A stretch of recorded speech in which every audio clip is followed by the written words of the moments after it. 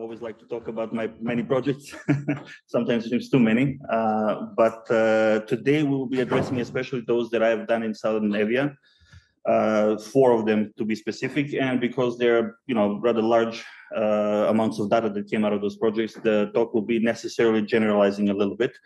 But I guess we can address some of the specifics in the discussion if somebody is interested.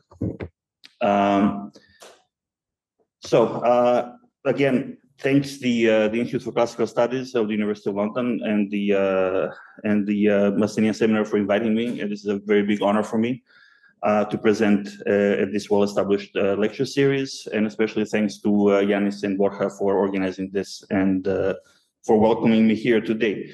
Now, since I'm in the business of thinking, I'm going to start with usually the end of a lecture, because I've done projects in Karystia in the southern Euboea from 2005, actually, and I realize now that I look back at them, how many different people and institutions have contributed to them, and how grateful I am to those people, and how impossible the work there would have been. So this is not even a small portion of those people and institutions that participated, but I just wanted to highlight and give a shout out to some of them, especially the Norwegian Institute at Athens, at University of Bergen. They've been a long time backing institution for me, both financially and in terms of permits. Of course, no work in Greece is possible without the Ministry of Culture, and I've had the very good fortune to collaborate with some amazing people from the local effort of antiquities for Evia, and that collaboration continues very successfully. I've also collaborated with the effort of paleoanthropology and speleology with my friend Fanis Mavridis, specifically on the cave excavation in the Karystia Triada, and also he's one of the co-directors of our current project, the Kurimadi Archaeological Project, as we lovingly call GAP. Before the Norwegian Institute, several other institutions, international institutions in Athens have served as my home away from home, especially the American School of Classical Studies, which I've been a member of for 10 years. My first project in the area has been done by the Canadian Institute under the permit from the Canadian Institute in Greece, and I have had a truly amazing and seamless collaboration with the good people of the Karystia Museum, the guards there, especially a shout out to Litsa and Sofia if they're listening to this. Finally, we have been amazingly welcomed by the local community in Karystia, by everybody, and especially by its leadership, the mayor, the current mayor of Mr. Lefteris Saviolos, who has done a lot to help us and facilitate our research. I particularly, finally, before I continue with my talk, I promise I would like to thank all the members of my team, most of them students or volunteers, specifically from Norway, US, Greece, but also from other countries. We had one season of a previous survey that we had 12 nationalities on our team. So those guys have made everything not only possible, but also worthwhile and fun to do. So thanks to all these people and to many, many others who have participated and in some way, small, large, help to the projects that I've done in the area. This is just for those who are not familiar with the period that I'm going to talk about today, because I understand that many people have very strong opinions about chronology in DG and prehistory, like all the other chronologies that we have. So we can discuss again the minutiae of chronology. This is not a chronology-heavy talk. I need to warn you in advance. But just for those people who may not know the period well, this is essentially what I'm going to be talking about. So 5th and 4th millennium BC, essentially, or BC, and the evidence for those periods that we have in southern Evia. Now, my talk today is a shameless theft from the title of the conference and then the proceedings that we did on the archaeology of Evia from prehistoric to Byzantine times a few years ago.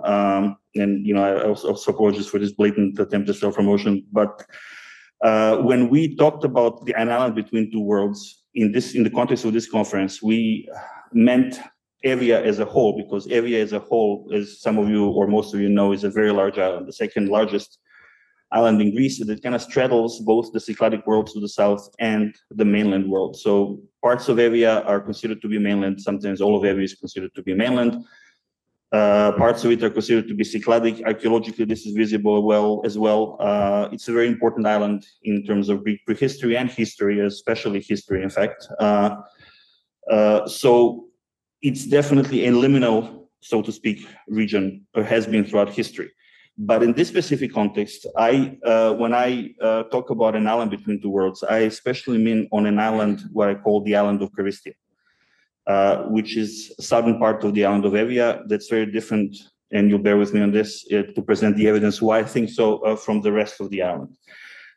First of all, how one defines Karystia differs on many different criteria, whether you look at geographical or political or historical. For example, you see here on the map the probable borders of the classical polis of Karystos. And there are many ways you can define it. The thing is that it is very different and very separated from the rest of the island. It is separated in terms of geography because this narrow isthmus, and if you can see the cursor on this here, this narrow isthmus is actually very rugged. So it's easier in situations where you don't have beasts of burden, for example, to transport goods and people via the maritime route, but also because it's more distant from the rest of the Greek mainland than the rest of the island of Evia. So, for example, you see here in this rather simple Google Maps map that this is southern Evia or the Karystia in relation to its closest land masses. So it's about 20 kilometers in this area from the mainland, as pro flies, of course. About 12 kilometers, though, from the first closest Cycladic island of Andros, and another 40 kilometers from the island of Kea. So we have to establish, so to speak, the insular credentials of the Karystia before we can consider it as an island. And I think, when you look at all these geomorphological features, the distance from the mainland and the proximity to the other Cycladic islands, and then as we'll see in cultural terms, it is easy to see southern Evia as a separate thing, sort of an island within an island of Evia. So when I talk about Karystia or prehistoric Karystia or southern Evia, this is what I essentially have in mind. And I thank my friend Marcus Katsianis for this map. So the boundary of the Karystia are essentially, in my view, the boundaries of the easily accessible parts of southern Evia. So we have the main section highlighted here in red, and then additional areas that can be easily accessed, relatively easily accessed on foot. We're talking about a period that predates beasts of burden. That can be easily accessed on foot in the other parts. Essentially, they follow certain watersheds in this area. And just to give another map of this, so this essentially shows the areas that can be easily accessed. So what I claim is essentially that in the absence of the presence of the beasts of burden, it was much easier to access Karystia and to move in the landscape, either by using seacraft, when you are doing that outside of the areas that can be easily traversed on foot. So before we continue, I need to address, or would definitely like to address some of the sources of the archaeological evidence here, and we are fortunate enough to have a lot of them for southern Evia, although unfortunately not a lot of this is translated into actual publications available to the public, although most of us working there have a really good collaboration and we access or give access to each other material to those who need it. So we have several surveys and several excavations, and I will of course highlight or focus on those that I've done personally with my colleagues. Those are the ones highlighted in red. But essentially, there's been a lot of work in the area by now 1, 2, 3, 4 different foreign schools. So Canadian, who started it all, Dutch, American, and now the Norwegian Institute. So it's been a pretty well-trodden area for archaeological research, especially when it comes to foreign archaeological schools. Most of the excavations in the area, however, have been done by the members of the Greek Archaeological Service, because almost all of them before Gurimadi and Aia Triada have happened in the context of rescue excavations, with all the advantages and limitations that brings, and all the deadlines that have to be met and so forth. So we have a rather disparate assemblage of data for the area, but which is still, I think, comparable. Now, if we go specifically, probably few people know that Southern Evia is one of the best, or most at least surveyed, let's not give it a value, most surveyed parts of Greece. And these are just surveys that have focused on Southern Evia specifically. There have been surveys in the 40s and 50s, I think interrupted by World War II by Popham and Sackett, a British team that has surveyed Southern Evia as part of the Pan-Euboean survey, as well as the Mantio-Sampson survey that targeted all of Evia, and then also found some important sites in Southern Evia as well. What we have here is the survey specifically on the map, specifically the surveys that targeted Southern Evia with various degrees of intensity. So you have here is the first who started it all, Don Keller. His dissertation survey done in the late 70s and early 80s. Followed by the Paksimadi Peninsula survey, also by Don Keller and colleagues, I think the early 90s, late 80s, early 90s. To the east is the so-called route survey of the area called Buros Castri. It doesn't have a local name. We call it Buros Castri because of the two place names on each side of the peninsula. And then one of the surveys that I did, the first survey that I did in the area actually is this one here. This is the Campos survey, which was a sampling survey because this is how much money we had to do to produce some interesting results. We found 36 sites, of which 16 prehistoric. And then this here is the Norwegian, colloquially called Katsaronio survey, but officially Norwegian archaeological survey in the Karystia of Nask. This is the latest projects I've done, latest survey I've done in the area before the excavation at Burimadi. They produced that survey 99 sites in a 20 square kilometer radius, of which we covered about 76%. So a very rich area. And just before I'm going to go back, just to give you some geographical information. So the area of Southern Evia is characterized by two large plains, which, as you know, in cycladic terms is a very important resource. So we have the campus, the Karystian campus here. This is the area where Karistos, modern Karistos, and ancient Karistos have always been. And then we have the Katsaronio plateau and alluvial plain north of it, and they're both separated. It's a plateau, in fact. They're separated from each other by this ridge here called the Likorema Ridge. And then the landscape is also dominated by two large peninsulas: the Paksimadi Peninsula, Paksimada locally called here, as well as the Buros Castri Peninsula to the east. And those of you who are more classically inclined, this is the Cape Cafireos or Cabo Doro, very well known for the destruction of the Persian fleet during the Persian Wars. So to go back to our surveys, as I said, the surveys have been done by different people with different goals, with different methods. So they are difficult often to compare, both in their reach and in their intensity, and in the kind of targets they have put in front of themselves to achieve. This is a landscape in Southern Evia, like most landscapes in Greece, in fact, is very artifact rich. It is the sites that you see here. This is just a amalgamation of sites, all of sites from Campos and Katsaronio survey, are sites in terms of, or rather we call them fine spots, concentrations, discrete concentrations of material.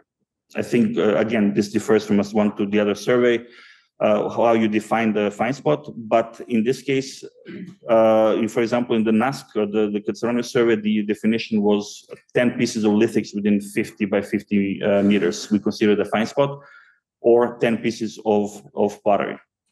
But beyond and between those fine spots, we have a lot of material. Most obsidian is found everywhere in Southern Evia. everywhere, probably signs of agricultural activities.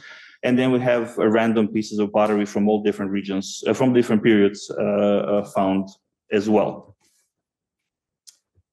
Now, these are Karystian prehistoric sites. So it's a very rich in terms of prehistoric sites landscape. The map here shows about 80 sites, I think, that we know of, 80 find spots again. There has been a Dutch survey of the Boros-Castille Peninsula here that was done by a drone with some ground truthing, and from our personal conversation, I know that they've also found several prehistoric sites that I don't have the location of, so I did not include them. So this number is much larger and will continue to grow very likely. But again, in prehistoric terms, it's a very, very rich landscape. Now, prehistoric terms I'm using here because often it is difficult to pinpoint the exact period these sites belong to.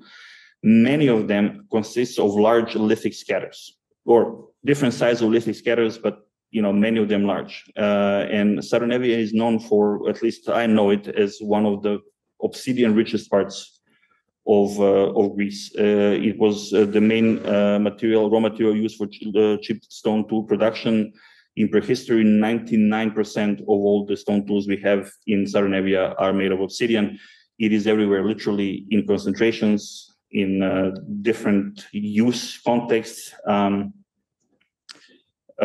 It's everywhere, but it's difficult to date because in terms of typology, lithic tools have changed a little between the end of the Neolithic and early Bronze Age, or even Middle Bronze Age.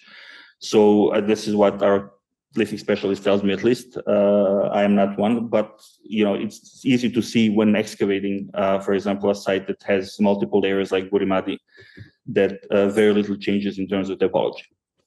This is why we are often faced with the difficulty of how to date the sites. And survey excavations, you can of course use scientific dating methods. Surveys you cannot in most cases. So we have a lot of these sites that are just plainly prehistoric.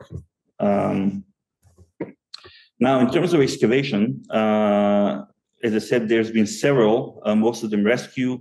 There have been a Pharaonic early Bronze Age excavations in Aios Iorios, in the Campos Plain, in Aia Pelagia, all of them rescue. One semi-rescued 3-day project at the Placari site that was later excavated by the Dutch team looking for geometric and archaic material.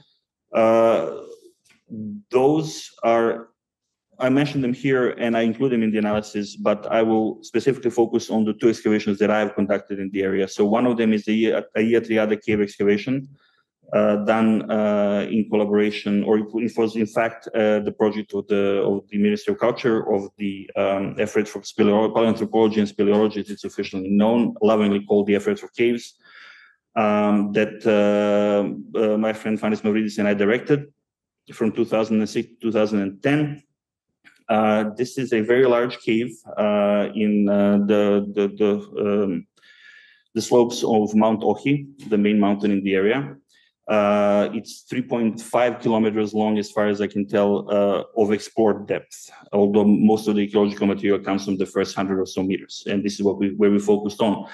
We decided to excavate there because of early surveyor reports that this was the only place where confirmed late Neolithic pottery was found, the so-called Saliagos type pottery, white on dark, whereas both identified by Dematio Samson as well as Don Keller. So our goal there was to look for the earliest Karystians. We found much more than we bargained for, though. We have encountered, before we actually found the earliest layers, and we did find those as well, we have encountered in one specific area called the East Chamber. You can actually see it here on the map. We've encountered early Bronze Age 2 burials. The burials themselves were, as you can see, jumbled up pretty badly. We don't know the reason. We have a bit of a disagreement on that, whether there were secondary burials, whether the space was used as a liminal location for defleshing, whether there have been some disturbance in the Roman times. We have found some Roman lamps. it could have been that at Roman times or later, people have gone in, looked for curiosities, gold, skulls, human skulls, that have disturbed the burials. We did not find any evidence of the actual interment, so we assume that whatever happened on the surface of the ground. And this chamber actually has a bit of a slanted roof, so it reminds us of a typical grave type of this period, the cyst grave. So it's possible that it was used as a primary place of burial. Could have been the secondary. Elana Prevedoro, our colleague, has done an analysis of the human bones. And the article has recently come out in Greek, I think, in one of the Ministry of Culture proceedings. Now we have, it's an interesting excavation, an interesting location, because we have found evidence of minimum 9 individuals, ranging from adolescents through people in their 50s, so deep old age according to Neolithic and early Bronze Age standards. They have been mixed with animal bones, especially a large number of ovicaprid mandibles for some reason, although those mandibles are often used in ritual context, ethnographically speaking. They have been mixed with a lot of grave objects, a lot of pottery of different types, metals, bone and shell. I'm going to mention it in a little bit. And we have done the analysis of the bones, thanks to, again, Elana Prevedoro. We have done the analysis of stable isotopes from those bones, and we can tell for sure that they were local and they did not eat much fish, which is actually true for modern Karystians as well. It is very much a meat and potato kind of country, or whatever. The potato would have been the equivalent of potato back in the Neolithic times.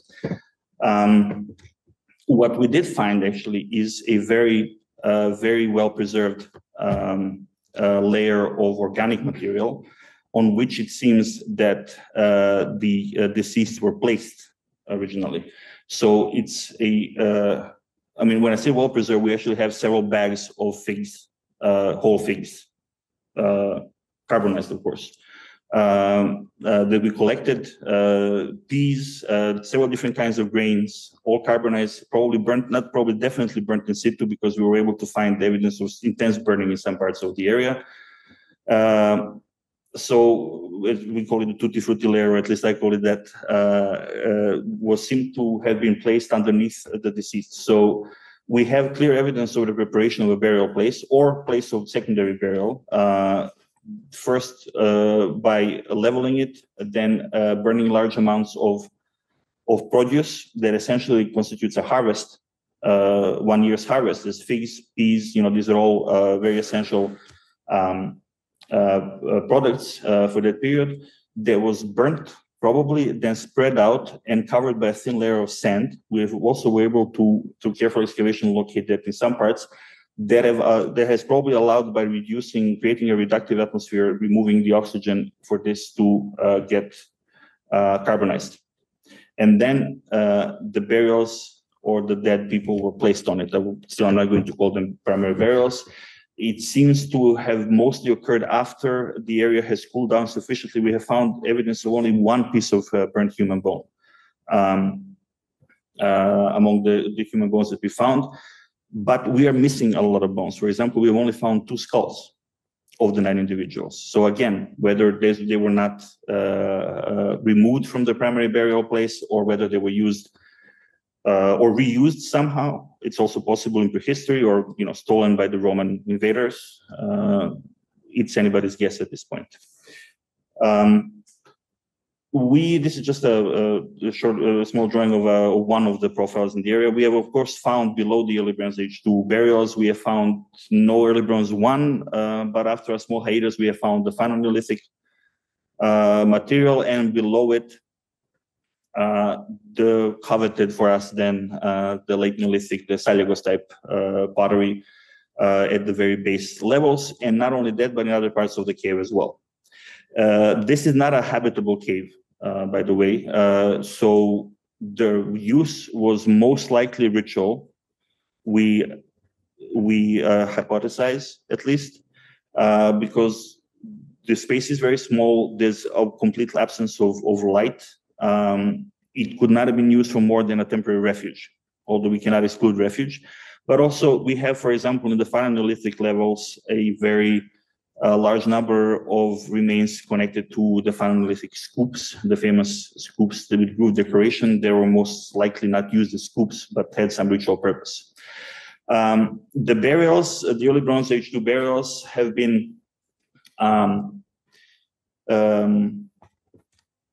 they are produced material that's very similar to Cycladic burials.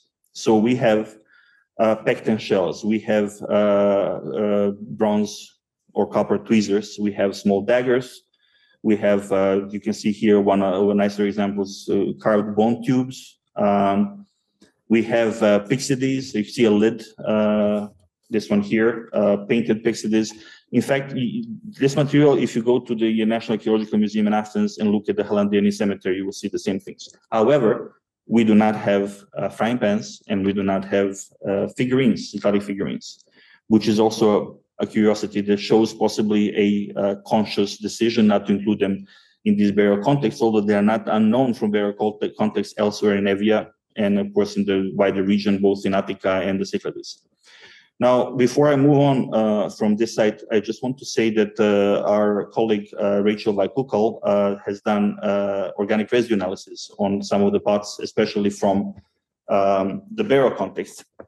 And she has found some interesting things, which you can read about in the archaeometry article. However, I just want to mention one very significant thing concerning the sauce boats, the famous early Bronze Age sauce boats. According to her analysis, two sauce boats were analyzed. One of them contained oils, probably plant oils, so possibly olive oil related.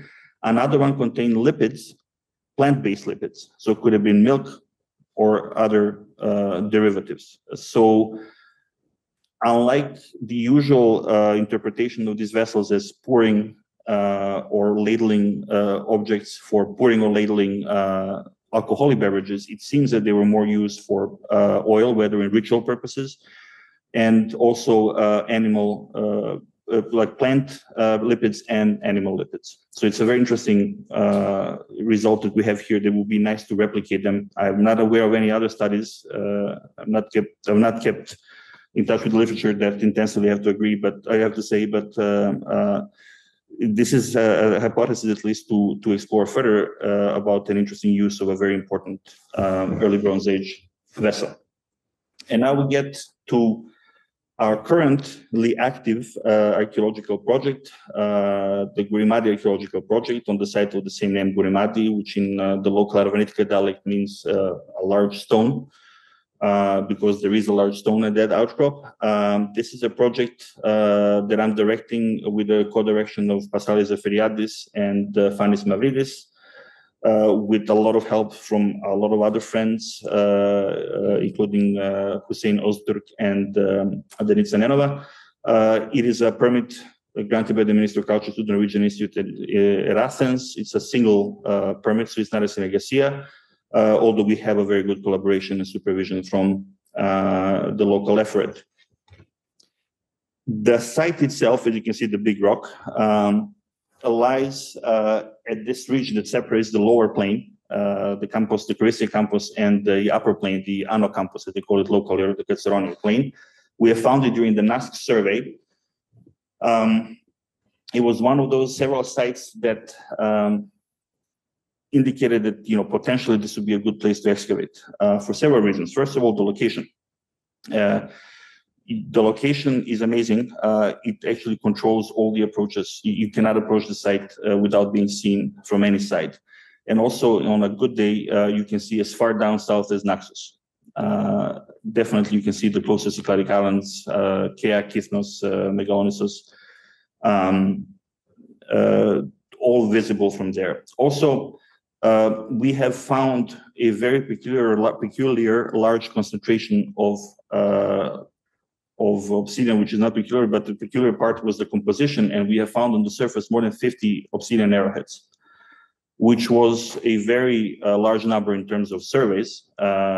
So we started thinking maybe there's a specific reason why we have these arrowheads on this specific site.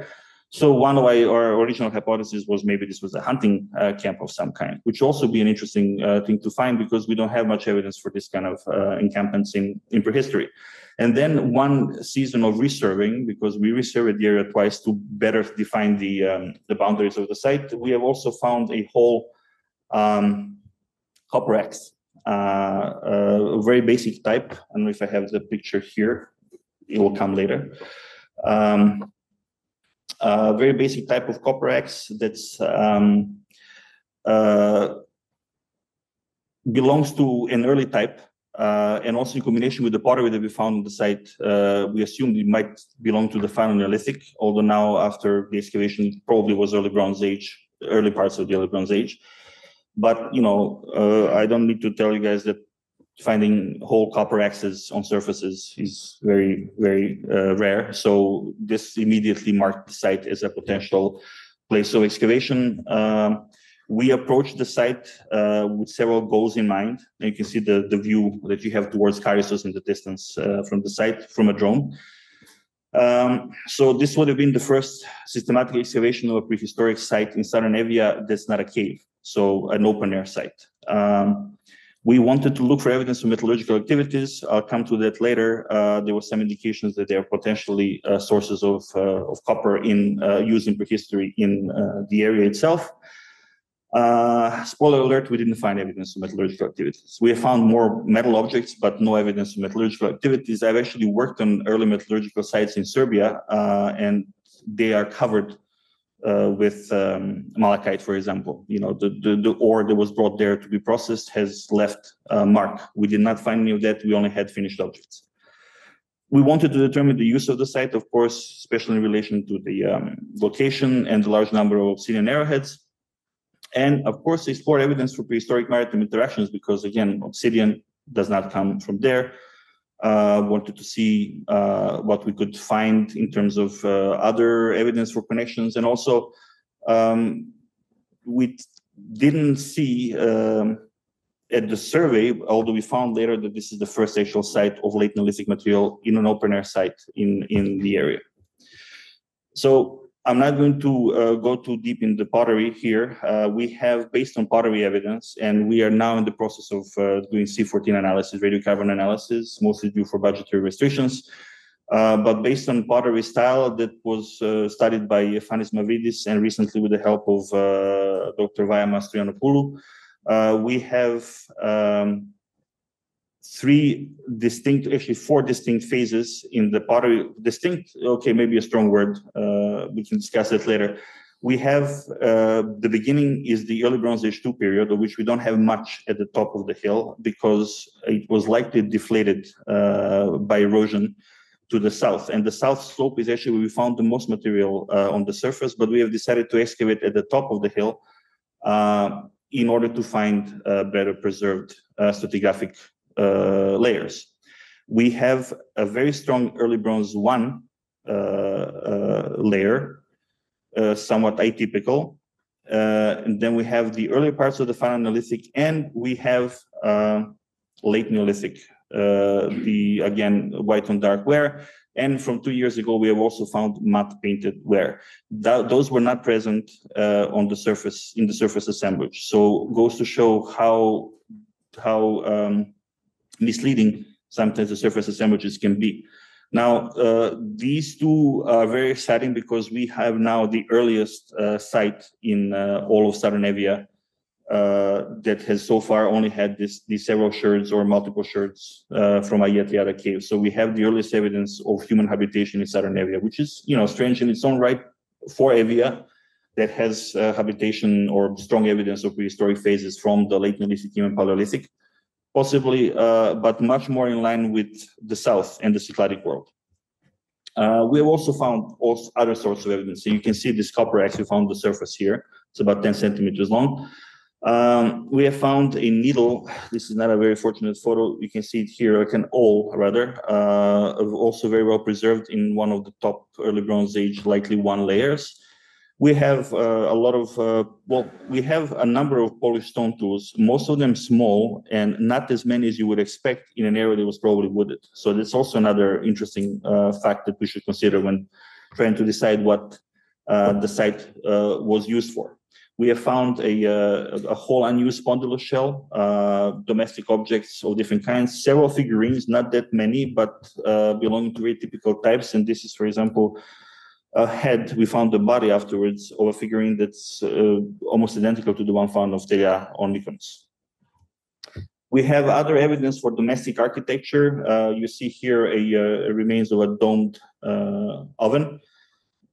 Next to it, also a very burnt patch of clay, probably a hearth of some kind. We have a lot of pottery from the site and a lot of lithics. And when I say a lot of lithics, I mean, we now have about 350 obsidian arrowheads from the site, which is one of the largest numbers that I am aware of in the Aegean, possibly the largest. I, for example, know that, especially when it comes to obsidian, I know of another site in Western Greece, the name escapes me now, excavated by a Danish team. They found also a large number of arrowheads, mostly flint, but they have had a very strong evidence that this was a hunting based settlement, because more than 50% of the animal bones found in the context were actually from wild game. Most of our bones, animal bones, are domesticated animals, with an occasional hare or a deer, but most of the bones comes from ovicaprids or pigs. And we have, a bit of a typology of the arrowheads as well, because they appear throughout the layer, but also most numerous in the later early Bronze 1 and 2 periods. Now, the biggest claim to fame of this site, for me at least, is the stratigraphy and the architectural remains. This is the state of the excavation at the end of 2023 season. We have a lot of walls. I like to emphasize that all the time, but it's amazing to me personally, who have seen many of these early Bronze Age and Neolithic sites that have either few walls, or when you find them, they usually have 1 or 2 courses. Some of these walls have 20 courses preserved. Some of them cut, again, strong word. They were in existence from the earliest phases to the latest phases, for example, this one. But just to, I cannot overemphasize the complexity of how many building and rebuilding phases we have here. So if you just look at this little section here, there's one wall, there's another wall abutting it, there's a wall that comes from here, partially destroyed, another wall underneath. There is what we consider to be some kind of a later addition, probably a post-hole support wall that continues here. This is so far the largest wall. It's 1.8 meters tall. We have wall here, another wall. There's a wall here that kind of steps on top of it. A wall underneath. There's another wall here. A lot of walls, as I keep saying. So this is almost unique situation when it comes to prehistoric Greece, to have architectural remains so well preserved. Also, architecture remains in this shape. We have essentially no straight walls. Most of our walls are curved, and curved walls are not unheard of in this periods or in this part of the world. Usually, they're not the most dominant type of building. However, and I'm kind of ashamed to admit, but we actually are not certain as of yet what are structures that we have here, because we have not identified, other than in the general sense that you probably would not build a wall curving towards the inside. So we assume that the areas within the curve are most likely inside of a structure. But we do not have a clear idea as of yet what the site was used for and what it looked like. It's a mystery, but it's a good mystery. And we continue the excavation for the same reason and expanding to get a wider horizontal picture of the structures that we have there, as well as deep as we can go, because it's also difficult to excavate when you run into walls. As you know, in Greece, you cannot really destroy walls. When you find them, you have to keep them. So you cannot remove them. And, we have these kind of small holes that we can only dig as much as we can, which is about 2 meters before it's not safe anymore.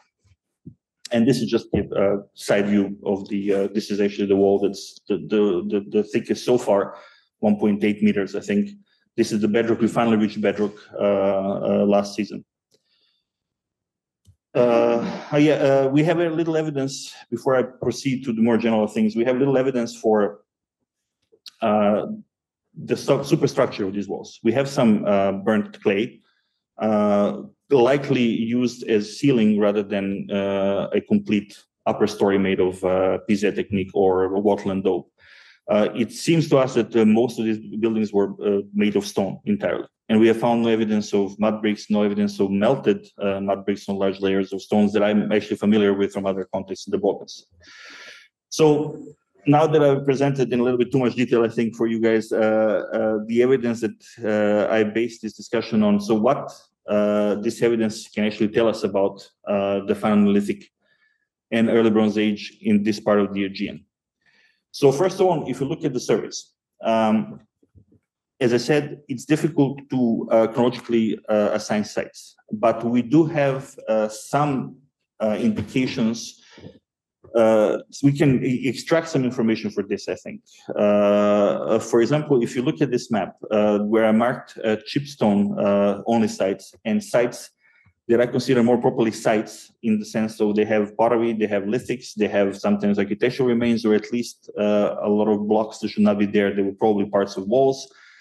You can see that there is a preference for actual sites with lithics and pottery to be placed in agriculturally marginal areas. So, for example, Paksimari Peninsula on this ridge that separates the campus, a few sites at the edges of the plains, while almost purely chipstone tool sites are found in agricultural plains. And you can compare this with the map of agricultural land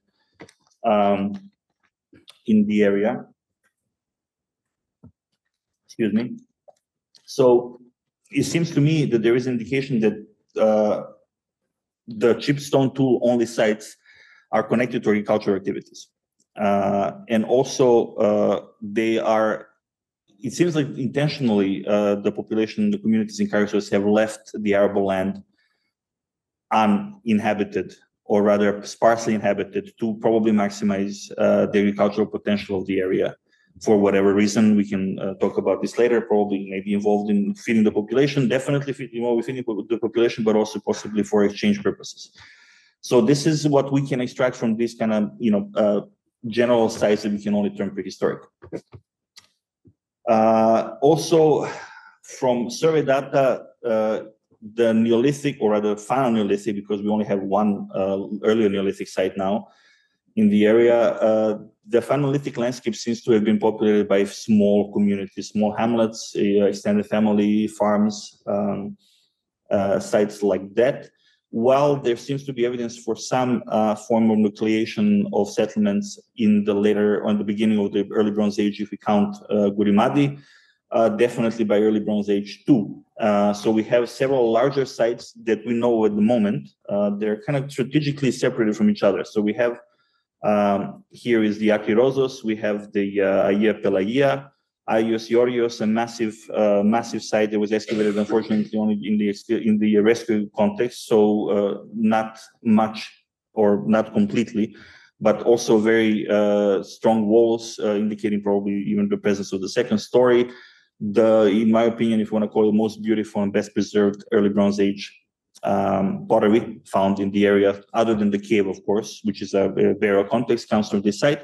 We have Gurimadi, and we have another site in Kastri area over there on the eastern side of Saronevia. There's I have been verbally informed by my Dutch colleagues that they have also found another fortified early Bronze Age site in the same part of Saronevia or Karystia, but I have not seen it myself, nor do I know the coordinates, which is why it's not on the map.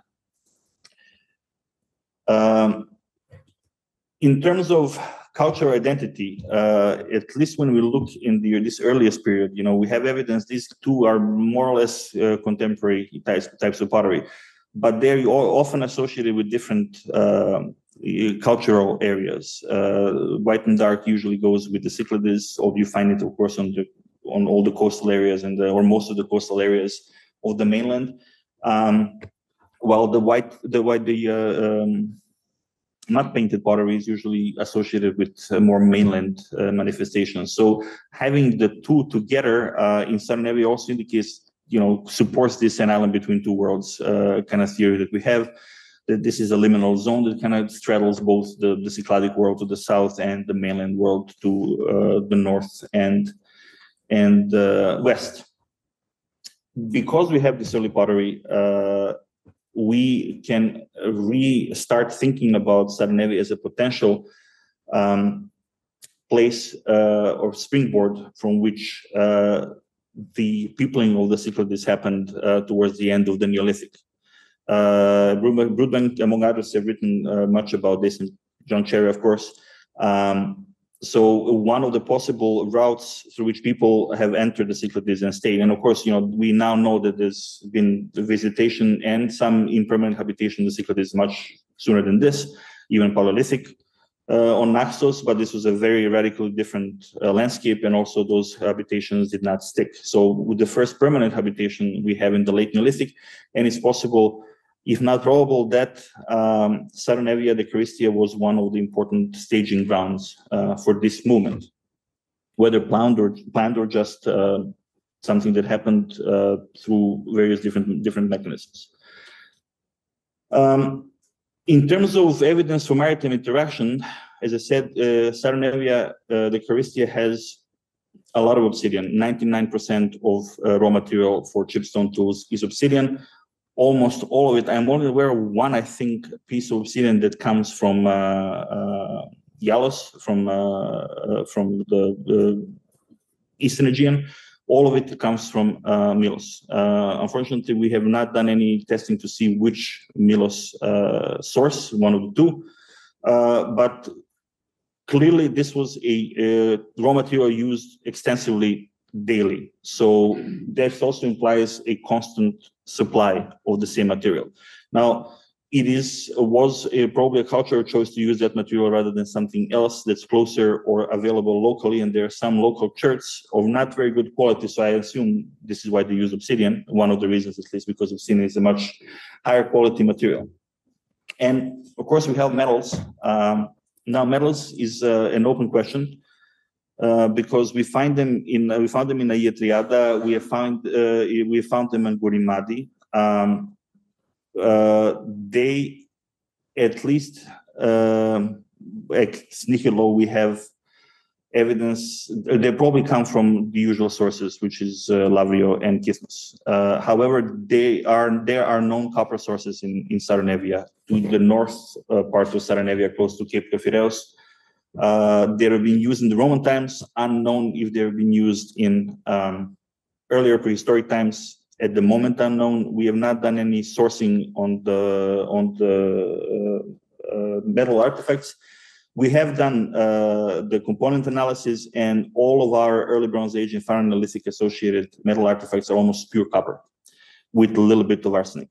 So very consistent with the early bronzes before the onset of the Anatolianizing period and the true bronzes, tin alloy bronzes that we have in later periods in the Bronze Age in Karystia. So why engage in maritime interactions? The usual explanation is necessity.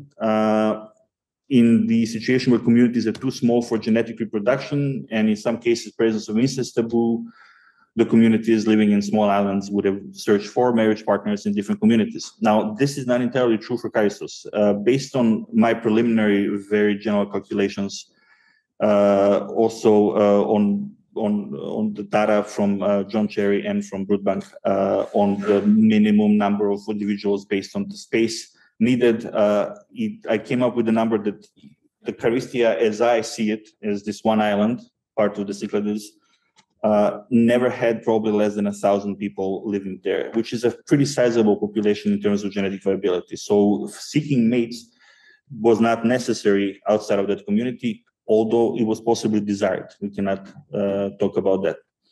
Absence of raw materials, we clearly don't have obsidian in Scandinavia, so maritime interactions were the source of that material, also possibly metals.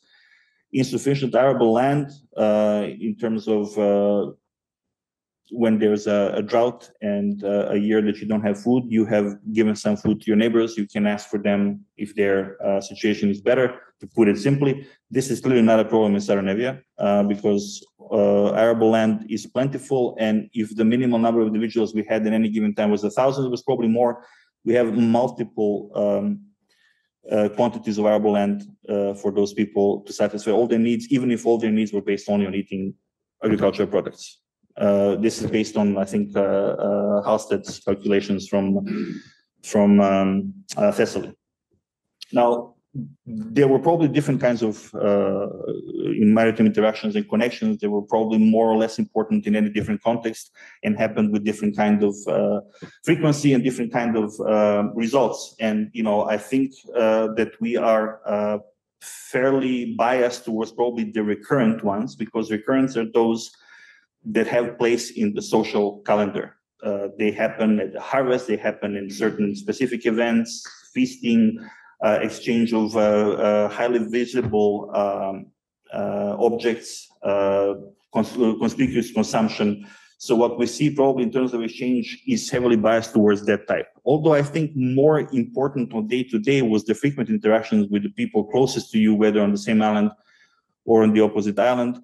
But this kind of interaction would not have made much impact on the ecological record, and probably some of the imported pieces of pottery that we find could have contained something that somebody has brought as a gift, or it was probably more thought that counts kind of situation. And then we have sporadic, which means that they were not planned essentially, because to move, for example, from Southern Nevia to Milos to get obsidian, you have to stop along the way. Some form of agreed upon interaction protocol must have existed to avoid conflict, to replenish the supplies. You give something to get something back. This is, in my opinion, a third type of interaction that we probably see in the archaeological record. And just to reaffirm this kind of view of Southern Nevia or the Karystia as a Cycladic island, from a more phenomenological perspective, I mean, when you are there, behind you is a wall of mountains. In front of you, looking south, is a maritime world that opens up, and all the islands that you can see, usually Kea, usually Andros, Tinos. If you go higher up, as far down south as Naxos, sometimes definitely Syros. So, I'm doing good, I think. To summarize what we discussed today, I believe the Karystia, Southern Nevia, was actually more part of the Cyclades. I know it's not traditionally part of the Kyklus of islands around the Holy Island of Delos, but I think, culturally and in terms of at least interactive potential, it should be considered as a Cycladic island. We have evidence of very dynamic landscapes. People have moved in the landscape, people have changed the habitation, people have apparently have had a way of managing resources, primarily agricultural resources, by maximizing the yield, by avoiding more substantial habitation in the landscape that's agriculturally viable. As I said, late Neolithic material that we have now points to a possibility of Southern Nevia actually being part of the movement into the Cyclades. Whether this is connected or not to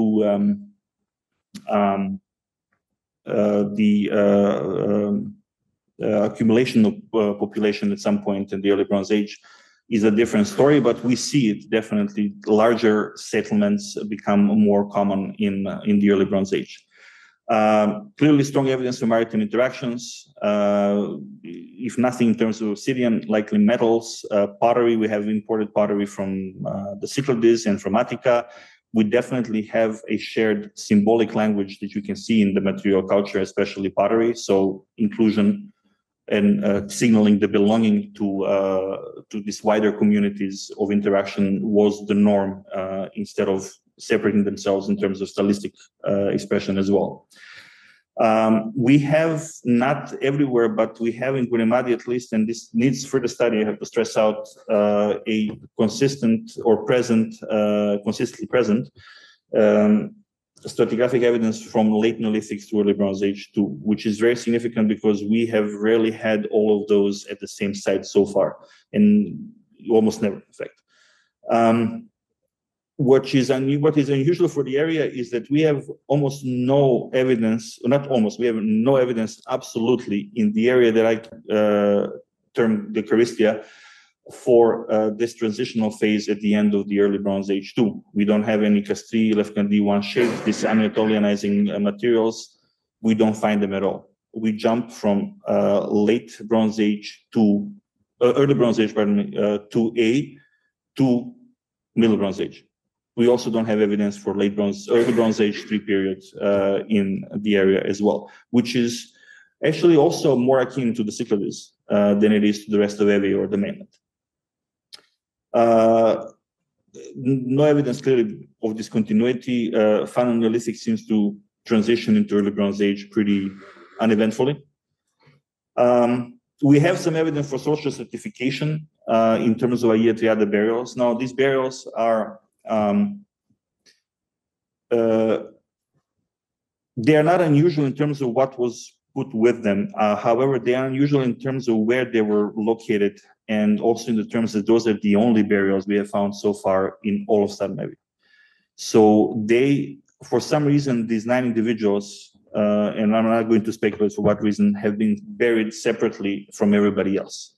We have found no evidence of human remains in any of the other caves we explored in the area, and we have found no other cemeteries, granted, in an area that, in a period that has produced probably a lot of dead bodies. So those cemeteries are somewhere, and those people are buried somewhere, but these 9 individuals from all age groups have been buried in this cave. In my opinion, because of some special social status, I wouldn't call them elite necessarily, but there was something different about these people that merited burying them separately. And evidence for conflict, I don't have to tell you how difficult that is to find in prehistory.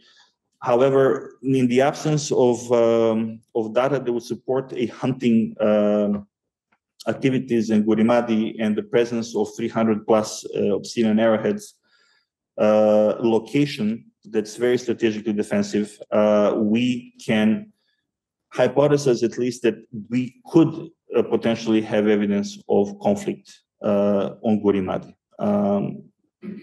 We have a skull at Gurimadi as well, found in a refuse context, but little else. And it's very difficult to prove conflict in prehistory, but I think there are some indications that what we have at Gurimadi was at least preparation for troubled times. That's all for me. Thank you very much.